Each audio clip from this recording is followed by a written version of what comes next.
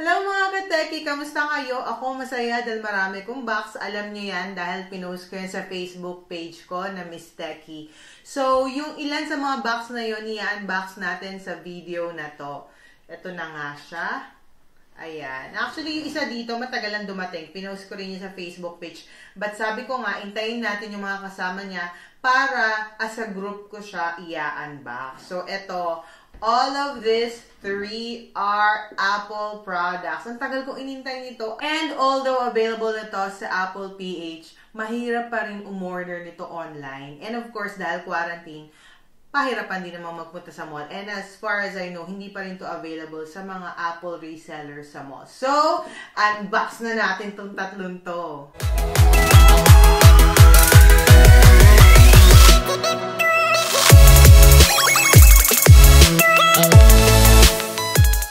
Okay, so I have here the iPad Pro, and then a Magic Keyboard, ayan, and then the Apple Pencil. Todo na to, todo na. Kasi alam nyo guys, kahit mahilig ako sa cellphone, dumating na ako sa point na hindi na ako ganun kahilig sa tablet or sa iPad. All of these 3, galing to sa Apple US talaga. So, ang tagal ko rin inintay. But I'm happy na dumating na sila. So, alin ba ang uunahin natin sa tatlong to? Siguro dito tayo sa pinakamaliit at sa pinakamura, syempre. So, I have here the Apple Pencil. Ayan. Gusto ko lang talaga i-maximize ang iPad Pro. Kasi tagal ko na rin hindi nagkaroon ng iPad. So, sabi ko, bibili ko ng keyboard, bibili ko ng pencil. I-experience ko talaga lahat yan. At hindi lang to basta-basta purchase. Kasi mga personalized or customized purchases to. At ipapakita ko sa inyo paano ko nasabing customized ko mga to. So, dito tayo mag-start sa Apple Pencil. Ayan. Hindi ko alam, pero parang hindi pa rin siya available locally. And as far as I know, second gen na rin to. So, may nauna na. Pero mas maganda raw tong second gen or second generation. So, sealed na sealed siya. I-open natin. Just like what is in the arrow. Itong video na to, unboxing lang talaga itong gagawin natin na to. Kasi, alam ko naman, medyo matagal na rin na-release to abroad at medyo may idea na kayo sa specs nitong mga to. So, more on unboxing experience na lang tayo. So, nakalagay, designed by Apple in California. And on this first mini box, meron lang, okay, mga papers lang. Ayan. So, malamang manual, ganyan, care instructions, at eto na siya. Ayan. Kita ba? Mahulog. So, yung papel lang at itong mismong pencil talaga ang laman. And, you know, this one is very special. Wait, tanggalin natin plastic. Papakita ko sa inyo kung bakit to naging special. Kasi, sa Apple US, pag umorder ka doon, pwede mo siyang pa-engrave or pwede kang magpalagay ng engrave. At ito ang pinalagay ko. Kita niyo, guys? Miss Tekki. Tapos Apple Pencil. Ito Miss Tekki. Usually, Apple Pencil lang nakalagay. Pero sa kanila, pwede kang magpalagay ng anything. Meron lang limit, of course, yung wordings. And gusto ko lang ma-experience yung customized na Apple Pencil at Apple accessories. So, pinalagay ko talaga Miss Tekki. Ang ganda niya. So, ito yung pencil. Itabi na muna natin. Punta tayo sa ibang accessories. Dito naman tayo sa Magic Keyboard. iPad Magic Keyboard. Curious ako dito kasi although nakagamit na ako ng mga keyboard sa ibang tablets. Like yung sa binuksan kong Huawei, di ba? May Pad Pro, may keyboard yun. Iba to eh. Bukod sa ang mahal nito kumpara doon. Sinasabi nila na very useful talaga or mamamaximize mo talaga yung use ng iyong iPad Pro pag meron kang keyboard. So, ang tawag nila dito ay iPad Magic Keyboard. Magic Keyboard kasi mas high-tech pa to sa mga unang release ng keyboard ng Apple. So, ayan, nakalagay. iPad Magic Keyboard and then nothing on the sides. And then, at the back, yung style niya habang gamit mo siya. So, yung angles na pwede. And then, sa baba, nakalagay, this is for the iPad Pro 11-inch. Kasi yun yung kinuha ko ring iPad Pro. So, open na natin siya. And medyo mabigat siya actually. Feeling ko mas mabigat pa nga to sa iPad pag nagkataon eh. So, ayan. At eto na siya. Ayan. It's black. Wala na anything sa box. Tabi na natin yung mga box. Eto na siya mismo. Ang bigat niya. For the kung keyboard na keyboard lang to ah. Ang ganda ng texture. Yung mga case ng Apple, yung silicone, ganun yung texture niya. Para siyang silicone. Meron siyang something sa gitna. Okay, so tanggalin natin. Oh, okay. So, meron pa palang something dito. Ayan, wala na tong laman. Pasensya na kayong ilaw nakapag-boss ng keyboard ng Apple. Talagang naninibago ko. So, dito, ang meron lang naman ay papers again. Ayan, papers lang. Parang yung pencil. Very simple ang inclusion. So, eto na siya. Dito sa back part, ito yung camera hole. And then, meron ditong Apple logo. Yung color niya, hindi siya black na black. Para siyang dark gray. At some point, parang ganun yung tingin mo. And then, dito sa front, wala, plain lang siya. Itong part na to mabigat. Siguro ito yung mechanism niya. Ayan, pabilog. At dito, sa other side, yung charging, palagay ko. And pag in-open mo siya, para hindi siya ordinary case. Hindi siya ordinary keyboard. Talagang may mechanism siya, ayan o. And then, hanggang dyan lang talaga yung angle nito. Kasi, dito na lang siya na-a-adjust. Ayan. Pero ito, ganyan na talaga siya. Hindi na siya maiuusog pa. And then, dito mo ilalagay yung iPad Pro mo. And there's a pin here. So, dyan, didikit yung likod ng iPad Pro. Para mag-connect sila. And, ang ganda nung ang keyboard. Tapos, meron ditong trackpad. Very nice. Ganda ng technology ng Apple talaga.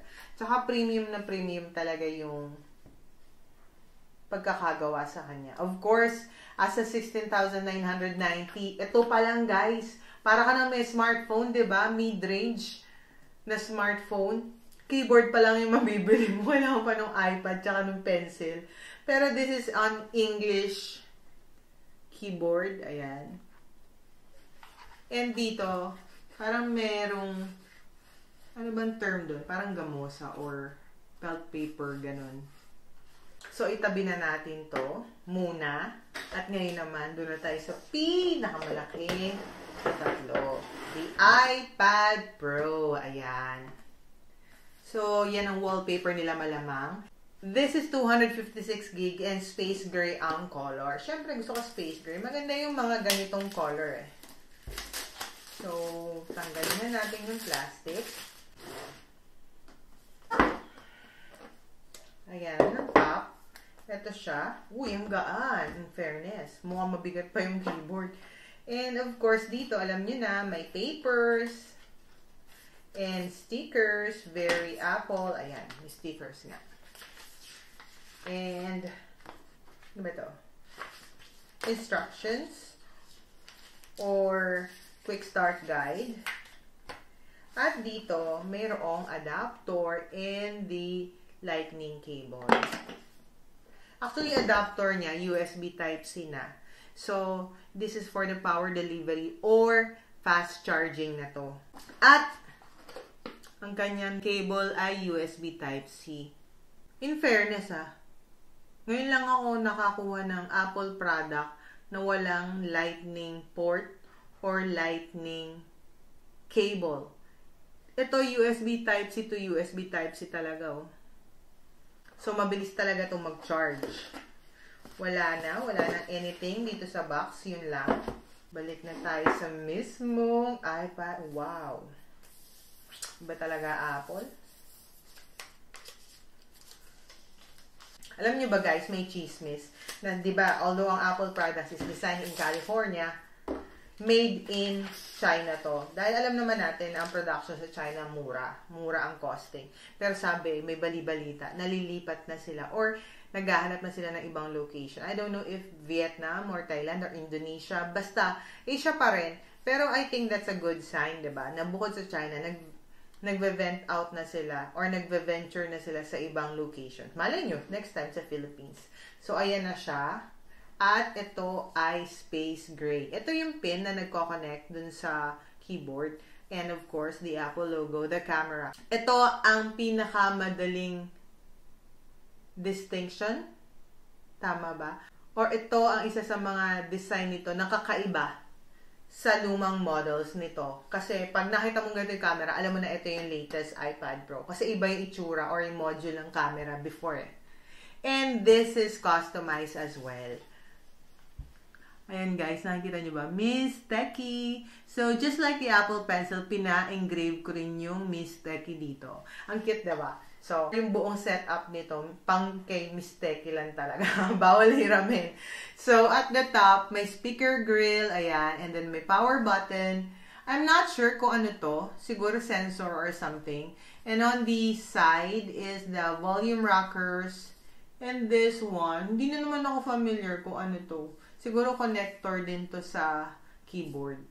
Pasensya na kayo. Sabi ko sa inyo, unboxing na unboxing to. And hindi ko actually ito ni-research bago ko bilhin. Hindi ko tinignan ng specs niya or binasa or inaral. Kasi meron akong mga kaibigan na yan ang ginagawa at walang ginagawa kundi mambuyo. Yun ang mag-berry group. Ang pamilya ko para sa mga Apple products. Talaga, o sa mga, actually, hindi lang sa Apple products. Basta alam na nila lahat ng specs. Sasabihin na lang nila kung ano ang magandang bilhin. At sumunod naman ako. Ayan. Ayan. So, may speaker grill ulit dito. And then, the USB Type-C port. Dito, may mic. Ang gaan niya. Kung ito lang ang dala mo, ang gaan niya. And matte yung likod. So, walang fingerprint magnet. Ayan. Walang smudge or anything. Tapos, ito yung iPhone ko, ito siya. Ang laki niya, pero ang gaan niya. I-on natin. Tingnan natin yung screen. Siyempre, hindi ito katulad ng mga ina-unbox natin na cellphone na may screen protector na wala. Wala pa siyang screen protector. Sa harap, ayun yung camera niya. Meron something dito, parang hole. I don't know what that is. Pero ito yung camera niya. Halos hindi makita. Titingnan mabuti. Unfortunately, I cannot turn this on walang charge. Nagpapa-charge siya. Ayun, nagpapa-charge. So, I'm sorry guys. But, ikakabit na natin accessories. And then, ipopost ko na lang sa Facebook page ko, yung Miss Tekki, yung itsura niya, while it's on. So, ayan siya. And then, of course, the pins need to meet. Magnetic naman to eh. So, ayan. Nakadikit na siya. Ang dali lang niya ikabit. Hindi naman sa bias ako kasi ang laki ng difference dito sa Huawei MatePad Pro, of course. Sobra, as in, 3 times pa ata ang difference or 4. Pero, iba yung magnet niya.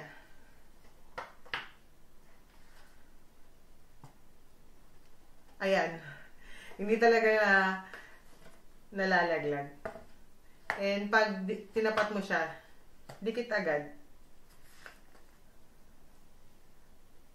Alam nyo kasi, yung MatePad Pro, although magnetic siya, there are instances nung nasa akin siya, ini-explore ko siya, hindi mo siya pwedeng kabigin, matatanggal sa pagkaka-magnet.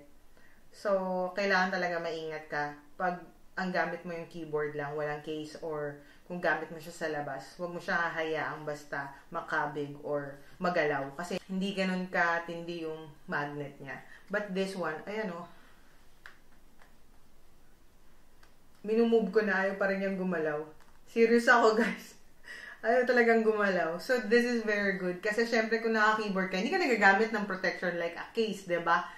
Dahil ito ang compatible eh. So, at least, alam mo, kahit iwagay-iway mo siya, hindi siya malalaglag.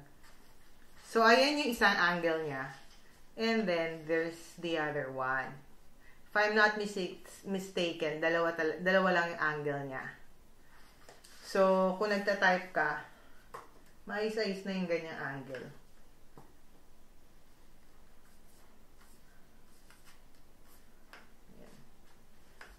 I-explore ko to guys. Tapos, popost ko sa Facebook page.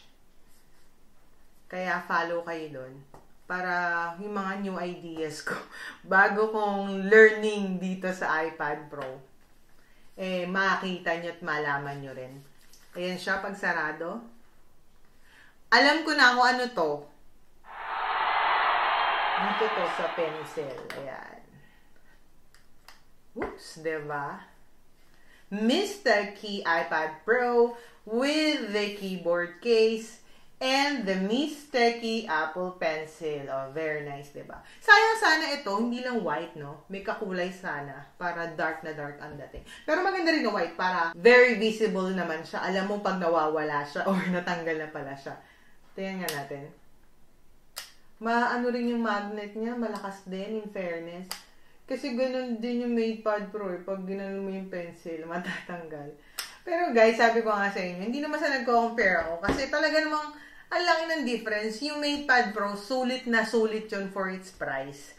As in, wala akong masabi. Imagine mo, magkano lang ginastos ko nun. Kompleto na, diba? Wala ka nang kailangan bilhin. Lahat free.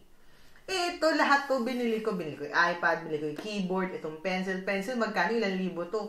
Tapos, itong mismong keyboard, 16,990. SRP sa Pilipinas, ha. At itong iPad Pro, naku, huwag nyo na itanong. Tingnan nyo na lang yung website kung gusto nyo talagang malaman. Anyway, guys, thank you for watching me unbox this Apple iPad Pro, this Apple Magic Keyboard, and this Apple Pencil. Sa mga hindi pa naka-follow sa aking Facebook page, please like and follow my Facebook page at Miss Tekki. Search nyo lang Miss Tekki. Diyan ko pinopost yung mga i-unbox ko, yung mga raffles natin, at kung ano-ano pa tungkol sa YouTube channel ko. At sa mga hindi pa nakasubscribe, guys, ano pang iniintay nyo? Mag-subscribe na kayo. We are on our road to 5,000 subscribers. And once we reach that, ipaparaffle ko yung Realme 6i. Besides that, meron akong mga mini raffles, yung mga maliliit kong accessories, mga earphones, mga speakers, ganyan. So, subscribe na kayo para makasali kayo sa mga raffle na yan. Bye-bye mga ka-Tekki!